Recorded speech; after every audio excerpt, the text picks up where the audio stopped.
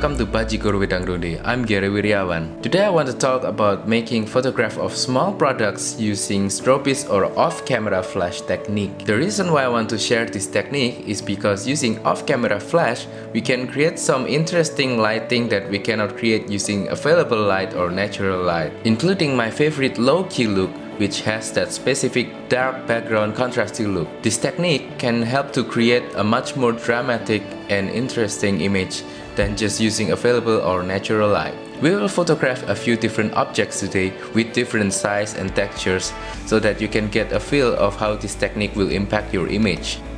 So what equipment do we need? First, obviously we need a camera and a lens. I'm using my Panasonic GX8 Micro Four Thirds camera with the 12 to 35mm f2.8 lens.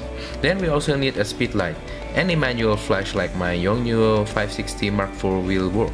We also need a pair of radio transceivers to fire the flash off camera. I also suggest to use flash reflector diffuser like this Rogue Flashbender to soften the light.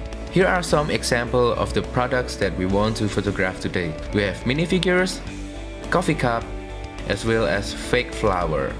Now it's time to set up the equipment. First, install the transceiver on top of the hot shoe of the camera and tighten the screw. Put the camera to manual mode. Set the aperture to f5.6 and shutter speed of 1/25 of a second and ISO of 200. Now you're supposed to get pitch black image on your camera. If you're not getting a pitch black image, then turn off some of the light in the room. Then turn on the radio trigger by setting it to transmitting mode. Then we will need to set the flash. First, attach the other transceiver radio trigger on the flash. Adjust the power of the flash accordingly.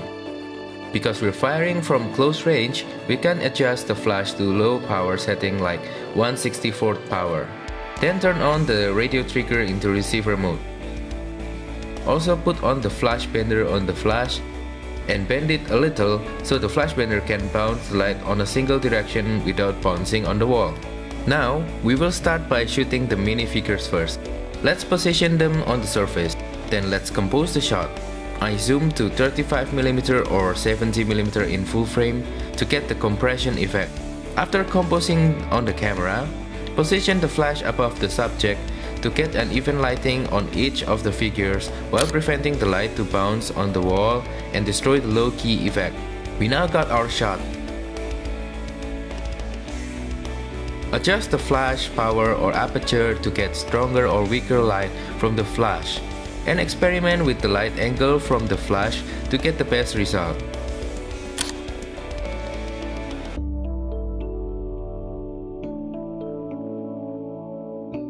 Now let's move on to the coffee cup and experiment until we get the right shot. For the coffee cup, I zoom to 25mm or 50 on full frame and trying to nail two shots. One is the standard low-key shot and the other is slightly less low-key horizontal image. Here is the result. So for the flower shot, I zoom to 18mm and then I position both the camera and the flash.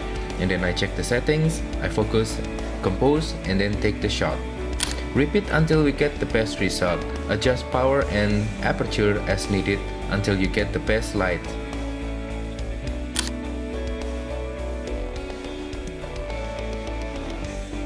I experimented with horizontal image too on this one and I like the result too.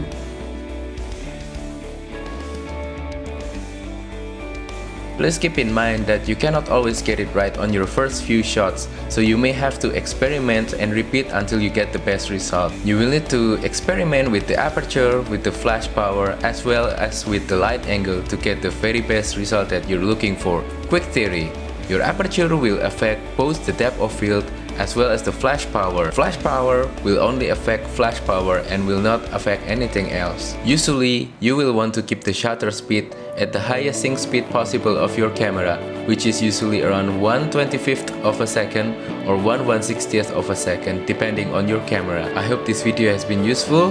Please like, share and subscribe. Also, don't forget to check my photography blog as well as my Instagram. Link in the description below. Thanks and goodbye.